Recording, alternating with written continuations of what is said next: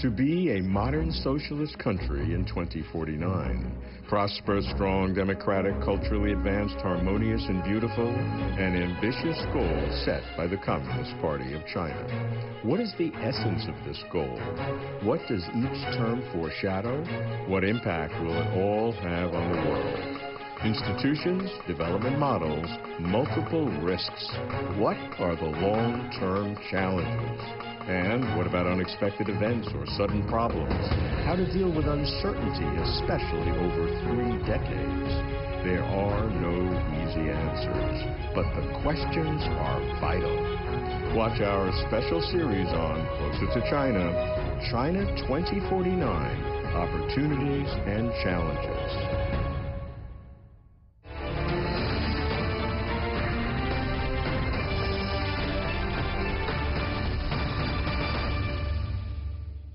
After 4 decades of historic development, China's economy must transition from high rate of growth, driven by low-cost manufacturing, to high quality of growth, driven by innovation. Enterprises today must pay workers higher salaries, which requires higher gross margins, which requires innovation in products and services. How to spur innovation, which comes almost entirely from the private sector. Here's the problem. Because China's financial system is skewed heavily to banks, and bank loans are skewed heavily to state-owned enterprises, private companies, small and medium-sized companies, face a financing deficit. How then to transform the financial system to support private companies? What can banks do differently? Is financial technology, FinTech companies, the solution? What about shadow banking? And globally, how will transforming China's financial system affect international financial markets? We explore financial innovation and financial risk to be closer to China. After a more than 2-month-long difficult battle against COVID-19, the epidemic in China has been initially contained, though with economic losses, of course. According to the China Passenger Car Association, car sales in February stood at only 250,000. That's close to an 80% drop compared to the same period last year. A number that's largely attributed to the epidemic, experts say, and not very indicative of the long term. It's basically people cannot go to the toy stores. They cannot really purchase the cars. Many dealerships are fighting to survive the short-term blow. In Shanghai, the Lujiashui Financial District, exemplifying district governments, offered a more than $850,000 rental waiver to 2 Porsche dealerships. Is a help in order to make it possible that our dealerships are well run.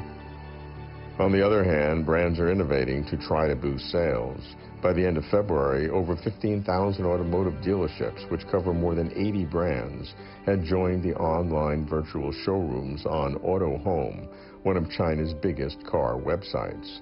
Many brands are doing the same on their official channels. Now with the outbreak, we see that there is a very strong demand from customers as well as from our dealers to move online, to move digital. Online channels of car brands used to be more about advertising. Now, Chinese auto group Geely says they are taking internet-based services to the next level, a car key delivered by drone to Geely's new customers. From when you pick a car, make reservations, to when you apply for insurance and mortgages, they take care of the whole service chain. Some experts remain skeptical about the appeal of moving the entire car buying process online, but the outbreak of COVID-19 has prompted car brands to divert more resources to digital channels to improve customer experiences. I speak with Professor Bert Hoffman, former World Bank Country Director for China. How would you evaluate China's current economy? What's the impact of the novel coronavirus pneumonia, NCP, or COVID-19 on China's economy, both short-term and long-term? Increasingly, the now pandemic, WHO has just declared a pandemic, is going to be an economic challenge around the world. In China, we expect the first quarter to be very bad for the economy, in part because China had to almost stop the economy and contain a lot of people at home, close businesses in order to contain the virus. They've done well, but still the economy is not back to its old activity level, and supply constraints are still there in China. I think those supply constraints will resolve themselves in the second quarter, but now a big risk comes from the demand constraints from the rest of the world, because the rest of the world is now going into a phase that China almost came out. They were quite late to start, and so the infections in some countries are quite out of control, and that means that the measures to control the virus will have to be quite severe as well. That will have economic consequences. As the COVID-19 outbreak sweeps the globe, many countries are concerned about their shortages of medical supplies. The U.S. Food and Drug Administration says that over 70% of their active pharmaceutical ingredients used in drugs for the U.S. market are manufactured overseas, 13% of which are from China. FDA is keenly aware that the outbreak will likely affect the medical product supply chain, including potential disruptions to supplier shortages of critical medical products in the U.S. Azathioprine is a key API, active pharmaceutical ingredient, for making anti-tumor drugs. Zhejiang-based Chengyi Pharmaceutical is the world's largest azathioprine supplier, as well as exporter of other antiviral drugs. Recently, global drug makers are inquiring about their supplies. Due to the epidemic, orders for our antiviral drugs have grown from 0 last year to 2 tons this month. Most API orders have resumed and kept almost the same levels as last year. The World Health Organization estimates that China accounts for 20% of the global output of active pharmaceutical ingredients. Also, as the world's largest vitamin producer and as exporter of many other key medical devices, China had suspended most production due to the epidemic, but now factories are gradually returning to normal. Since mid-February, Zhao's company has taken measures to ensure employee health and stable production. Now, he says, more needs to be done to boost exports. Recently, we have purchased more raw materials and kept them in our warehouse. We need to prepare in advance for more potential export orders. Presently, countries outside China face increasing challenges from the epidemic. Chinese manufacturers say all they can do now is guarantee production, keep promises, and fulfill their responsibilities to global customers. How would the resumption of businesses in China impact the world? Well, the good thing is that gradually things return to normal. They're not yet normal in China, but that things return to normal. And that is enormously important also for other countries, that a lot of the supply constraints that started to emerge because people were waiting for parts from China to put into their own production, that will be alleviated. Second, and I see that more happening in the second, especially the third quarter, once demand from China comes up again, that's also good for countries around the region, countries around the world. People that sell to China, be it commodities or final goods, demand from China is very important, and having that back up to normal is going to be very critical. Third, and I think that is something that will be increasingly important, as China's infection levels is going to 0, it will be enormously important to use China's capacity in medical equipment and medical supplies for the rest of the world, because China is the only one that has that capacity. On March 13th, the People's Bank of China, PBOC, announced reserve requirement ratio RRR cuts by 0.5 to 1 full percentage point for qualified banks, and an additional 1 full percentage point RRR cut for qualified joint stock banks. In total, the PBOC will release 550 billion yuan of liquidity, that's just under $80 billion US, to support the real economy.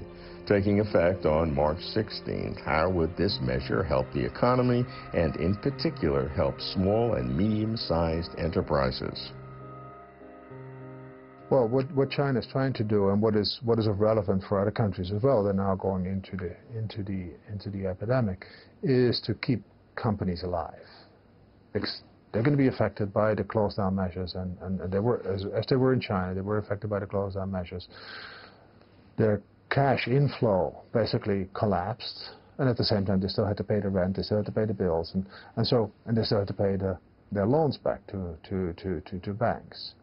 Facilitating that, and those are the targeted measures that China has taken, is very important to keep companies alive, to make sure that people have jobs, to make sure that there is supply, that the supply chains don't fall apart because some links in the supply chain have gone bankrupt. And I think China has done well there. Other countries will need the same type of measures as well. Beyond that, the question is, okay, how much more general stimulus measures does China want to implement? And that depends on whether they still want to try and achieve old growth targets, or whether they, as and when the National People's Congress happens, whether the government will want to present somewhat more modest growth targets. Coming up next, the battle against the novel coronavirus is waged from hospitals to the real economy. How to achieve high-quality growth in context of black swan events and gray rhino problems? I speak with Professor Huang Yiping, Deputy Dean, National School of Development, Peking University.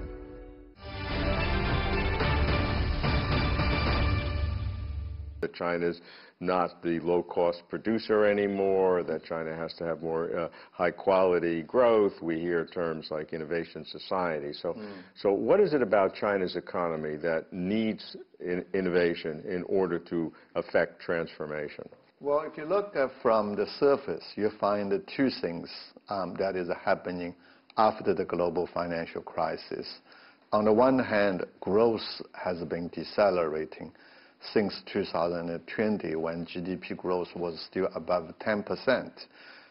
In 2019, we probably had a number slightly above 6%. Some people feel that the downward pressure is probably still here, although the government is trying to adopt some counter-cyclical measures. The second thing that is also important is that the productivity is also on the way down. So for instance, one measure I always look at is called the incremental capital output ratio, which basically measures how many units of capital you need to produce 1 unit of GDP. The number was 3.5 in 2007, and now it's above 6, which means capital efficiency is also declining. If we combine these two things together, you could argue that maybe we are entering a new phase of economic development. Whatever we've done in the past successfully might not be able to continue, and we needed to do things differently. That, I think, is why we're looking for some new growth models. The elements of such new growth models. In the past, the cost level is relatively low. When China started economic reform in 1978, its GDP per capita was $230 US. That's below the World Bank's definition of poverty line. Right.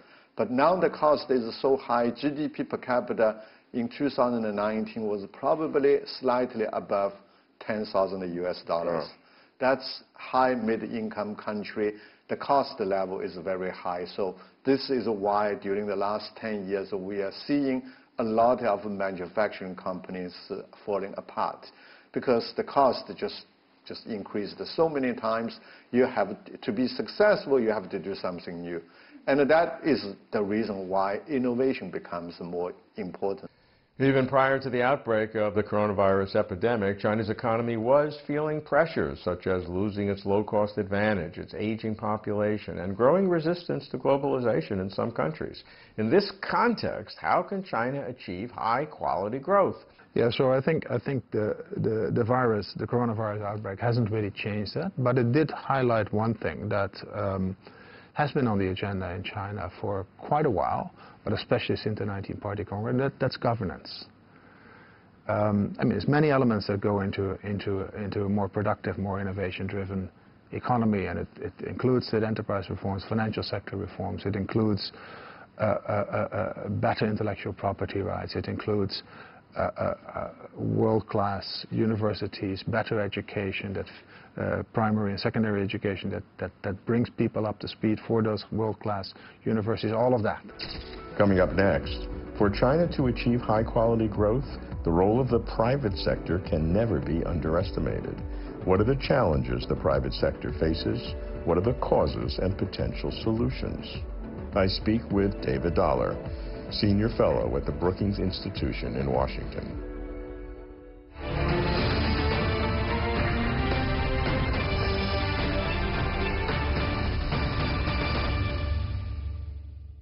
What difficulties do private and micro enterprises face in their development?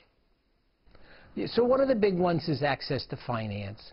And this is true everywhere, so China's not that different. If you look at the lending from the banks, tends to go to big state enterprises. If you talk to the banks, they'll say, well, big state enterprise is a safe client. You know, you start lending to some very small private firm that has an idea, you know, you're taking a bet on whether that's a good idea or not. It turns out to be a bad idea. The firm goes bankrupt, and the bank essentially loses the money that it lent. So you always have this challenge. A couple ways to get around it. There are things you can do on the regulatory front. Really encourage banks to lend to small and medium firms. You now have that new stock market that's aimed at the high-tech firms in China. Some of those are very big, of course, but that's an opportunity for some small firms to come in. So letting the stock market be open to some of these small firms as they succeed, developing what we call venture capital. The challenge here is that the banks usually assess the credit risks by looking at one of the three things. Either you have a very complete set of historical data, or you have fixed assets, which can be served as collaterals, and or if you have some implicit guarantee from the government, then the banks are willing to lend you money. Unfortunately, all three of those small companies don't have. The small SMEs and the private enterprises don't have any of these. That is why, so I don't blame the banks per se, no, of course that not. they can't extend the loans to these SMEs, because for banks, in order for them to extend the loans, you need to control risks. You can't just recklessly extend the loans. Yeah, and they have pressure today because the financial risk is one of the three big battles that Xi Jinping talked about, and so they're under pressure to reduce their risk and non-performing loans, etc. So they're really given contradictory kinds of objectives. On the one hand, support innovation. On the other hand, reduce your financial risk. True. Well, that's right. So on the one hand, financial institutions need to find ways to assess credit risks of this new group of companies which are vital for innovation-driven growth. The second problem we're also facing now is interest rate is not entirely market-based. And so the banks actually face difficulties in lending to the SMEs if they can't substantially, significantly raise the lending rates. Yes, of course. So I think we need to change on both fronts. Number one, to find effective ways for the banks in dealing with the risks of the small, medium companies. And number two, we also need to push through, well, really the last steps of interest rate liberalization. Despite the growth of China's private sector, challenges remain, primarily financing.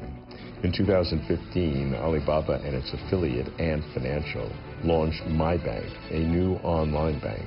MyBank, offering loans, is dedicated to providing inclusive and innovative financial solutions for individuals and for small and micro enterprises in both urban and rural areas. Mr. Yang from Zhejiang province ran an online shop on Taobao selling sweet potatoes. In 2015, 2 years after starting his business, he borrowed a total of over 600,000 yuan from my bank, which helped address the financing of his business. At a traditional bank, it takes at least 1 month to get a loan. There are verification and guarantee requirements. At my bank, the funds may come into the account 1 minute after submitting the online application. Based on big data and cloud computing, my bank has provided microloans totaling over 2 trillion yuan, that's 290 billion US dollars, to over 15 million small and micro enterprises and entrepreneurs in China by June 2019. What benefits would financial innovation and transformation bring to private enterprises, small and micro enterprises? Actually, that's a great question because you already see a lot of this in China. You know, China's had a lot of FinTech development, so you've got people paying for things on their phones now, and they're leapfrogging credit cards in many ways. You know, you can go on your phone to these essentially online banks, and you can get loans and you can make deposits, all of that. You know, that's very helpful. So for small and medium firms, I think these FinTech developments create opportunities to borrow money and to make payments in a very efficient way. Big data online big data. So you don't have a fixed asset, you don't have a historical data, but if you have enough digital footprints, I can try to assess your risk and trying to make a loan. And so we have, at the moment, we have 3 online banks, these new kind of banks. The My Bank in Hangzhou is affiliated to Ant Financial. The WeBank in Shenzhen affiliated to Tencent. And there's another new bank in Chengdu called XW Bank, affiliated to the New Hope company and Xiaomi. All 3 online banks do business slightly differently, but the central piece of risk assessment is the same. Basically, look at your digital footprint and extend the loans directly online. And nowadays, each of these 3 banks has something like between 1,000 to 2,000 staff in their single office, headquarter office, because it's an online bank. Yeah. They only have 1 office. But each of them is extending more than 10 million loans today. Wow. Every year. Every year. That's remarkable. What impact will the reform and transformation of China's financial system have on the internationalization of China's currency, the RMB? I think this financial reform in China is really the foundation of internationalization of the RMB. You know, the government started promoting international of the RMB a number of years ago, and it seemed to be taking off very quickly. You know, China's share of global payments that are in RMB increased very quickly, but starting very close to 0. It went from about 0 to about 2% of world transactions very quickly. But it's stagnated over the last 5 years or so. And I think the world is basically looking at China to see more thorough reform of the financial system. Again, I think this is pretty simple. And the solution is to gradually open up so that money can move in more easily. Well, I think it will rise quite significantly. But obviously, we'll still have significant hurdles to overcome for RMB to play a much more prominent role in the international market. So, for instance, the exchange rates need to be a lot more flexible. The capital markets need to be a lot more open. But there are also many questions about our legal system, our information, the free flow of information, and so on. These are all very important for the financial decision. So I think it will on the way rise, but I would not in the foreseeable future predict a significant role. For China to achieve its overarching goal for China 2049, what are the primary challenges for China's financial system? Right. So I think that that's a big question. I think one of the first challenge is to avoid having a financial crisis. You know, financial reform is difficult. Financial opening is difficult. I've never encouraged China to just move ahead blindly with opening up its whole financial system because there are risks. So managing things so there's no banking crisis in China, I think that's the #1 priority, because that would have a devastating effect on China and the rest of the world. The first thing you find is policy coordination is relatively weak.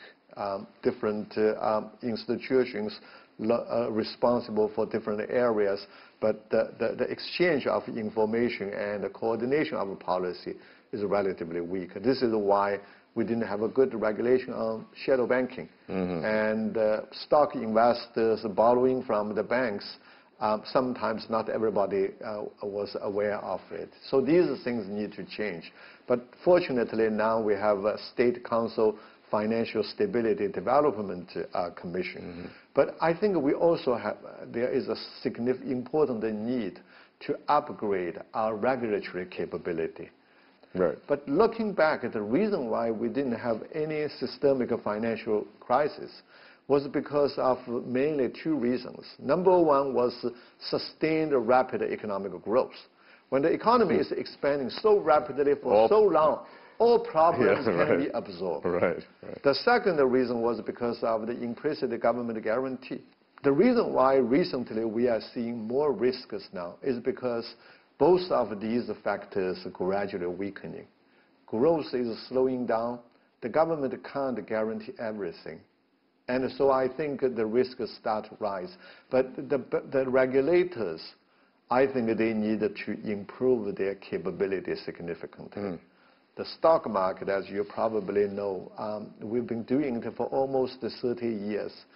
And I must say the quality of the capital markets is really not up to standard. China must transform its financial system and markets to support innovation in the real economy, which is essential for China's continuing economic development. Key is innovation in finance. New financial institutions are essential, leveraging China's state-of-the-art e-commerce. How to encourage innovation while mitigating risks may require a new breed of regulators. While China will continue to develop its financial system, it is unrealistic to expect U.S. or U.K. markets overnight. Banks will continue to be the major source of financing enterprises, but if banks can adopt big data methods, they can modernize their analysis of credit worthiness, especially of small and medium-sized companies which generate innovation. FinTech institutions exemplify data-driven, inclusive finance. Critical is China's unprecedented commitment to open up its finance industry to foreign companies, encouraging competition to improve customer service. Trends are clear. China finance will continue to integrate into world markets and continue to promote RMB internationalization. But forecasting 2049 by projecting 2020, that's risky business. One must be ever vigilant to be closer to China.